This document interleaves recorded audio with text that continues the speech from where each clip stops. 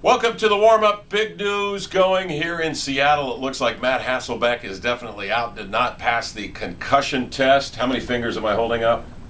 Didn't pass that test. So Charlie Whitehurst now, he's the quarterback for the Hawks against the big, bad, nasty New York Football Giants. Justin Tuck was just on the Jim Rome show talking about take the head of the snake off and the snake will die. It's an old adage from way back in the old country, but it's so true. Scary thought, though, isn't it, for Charlie Whitehurst getting his first start? He's never thrown a pass. I mean, never. How is he going to do it against the Giants? Never in an NFL game. A regular season NFL game has he ever thrown a pass. I mean, is that the most unbelievable stat? He's rushed for 1 TD. I was just looking at it. I mean, he handed off last week against the Raiders, and then he didn't play at all in 07, 08, and 09.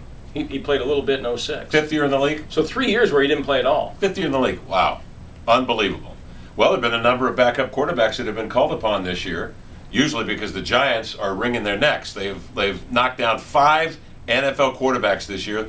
They ended the year for Tony Romo. That's why John Kitna is getting all the snaps in Dallas. So top of your head, I mean, if Sunday night, how will Whitehurst fare?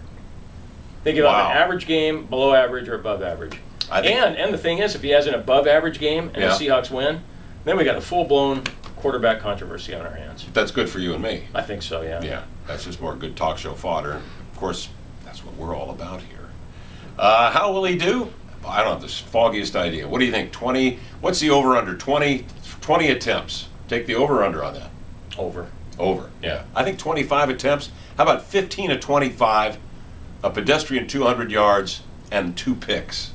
2 picks? Yeah. They don't win then. I don't see any no quarterback controversy. I don't see any TDs in the future. We just hope that Matt gets healthy. Well, yeah. It sounds like, it sounded like yesterday that he was going to play this week. And then from what I'm reading today, it sounds like he'll be okay next week for the Arizona game. It's all about win tomorrow. Isn't that what he says? No, it's about win forever. Oh, something like that. See that right here, win forever. See that? Win forever. All right. But maybe not this week. It's a long season. We'll talk to you on the show.